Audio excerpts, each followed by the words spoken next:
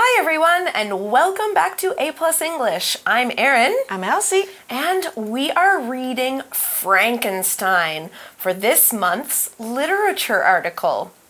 So Victor Frankenstein is a scientist, and one day he figures out how to make new life. Ah, very smart, maybe very silly.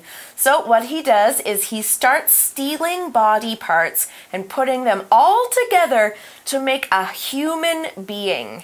It takes a long time, but after a few months, his creature comes to life. Ooh. Now his creature is very ugly, and it doesn't look like a normal person. He's huge and has yellow eyes. Ooh. Victor runs away from his monster because he's scared. Yeah, like you should be.